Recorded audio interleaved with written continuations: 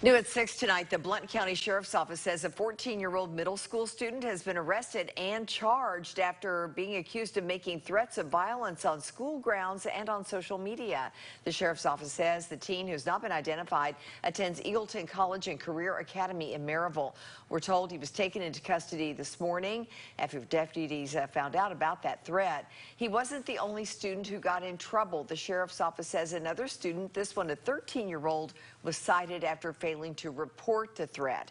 School resource officers say they learned neither student had access to weapons at home.